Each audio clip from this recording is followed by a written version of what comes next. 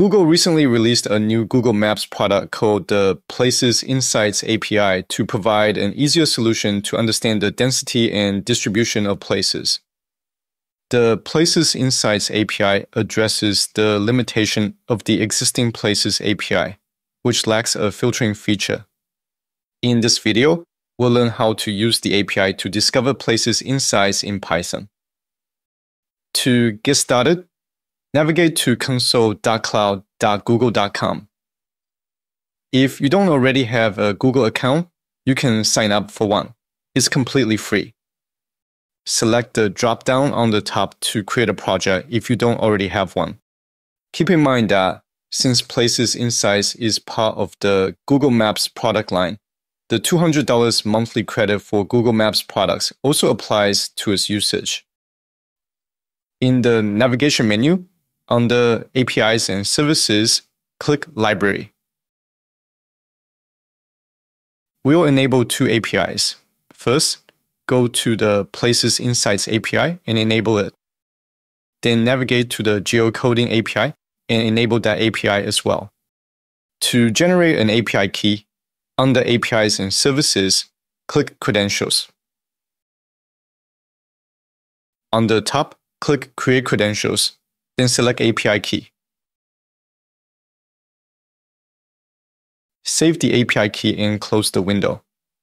For demonstration purposes, I will hardcode the API key directly into the script. However, in practice, you should store the API key securely, such as in an environment variable or a configuration file. Create a blank Python file. In the script, import either HTTPX or requests Python package to make request calls. I created 3 helper functions to simplify the workflow.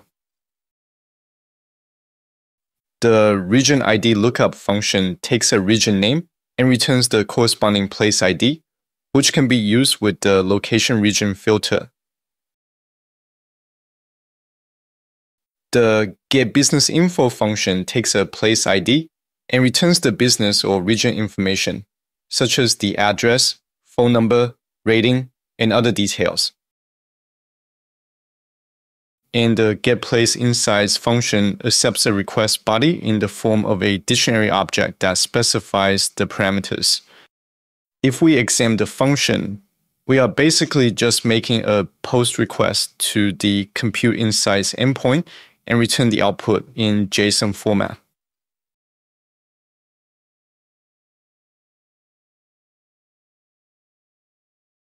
To make a request to the Place Insights API, create a JSON body object to define the parameters.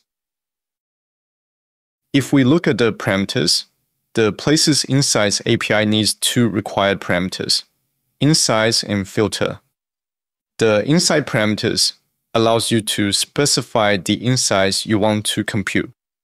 Insight count returns the number of matching places, while insight places returns places IDs that meet the criteria. Keep note that if you include insight places in the parameter, the Places Insights API will only return place IDs if the output count is 100 or less. For filters, location filter and type filter are required. Operating status, price levels, and rating filter are optional. A location filter can have one of the following types: circle, region, or custom area. The circle type specifies an area as a circular region with a defined center and radius. The region type specifies an area by using a place ID provided in the place parameter. The custom area type allows you to draw a custom polygon and input its coordinates into the request. I will demonstrate each of these location filter types with examples. In this case, I'm using the circle location type, providing the geographic coordinates of the ferry building in San Francisco, with a radius of up to 200 meters. The type filter defines which types of places to include or exclude. You must specify at least one included type or primary type. A list of supported types can be found in the link provided in the description below. From the type filter I'm saying, return only restaurants, excluding coffee shops and bakeries. And for the operational and pricing levels parameters, use the enum values to define the conditions. The operating status has 4 options, not specified: operational, temporarily closed, and permanently closed. And the price level has 6 tiers, from free tier all the way to very expensive. All the enum values are available in the link provided in the description below. Rating filter should be self-explanatory.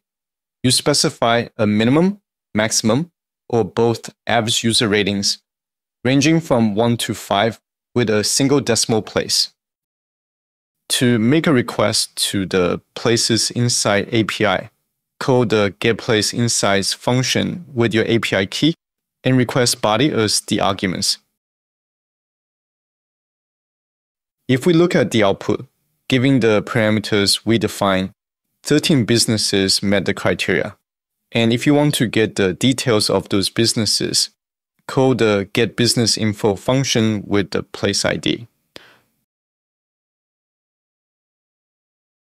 To use region ID or place ID as the location filter, use region as the location type, and use place as the filter key, with value as places/place ID.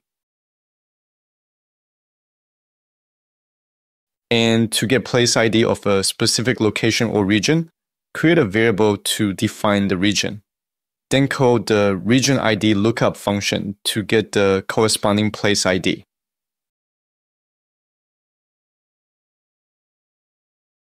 Update the place ID in the request body and run the getPlaceInsights function again.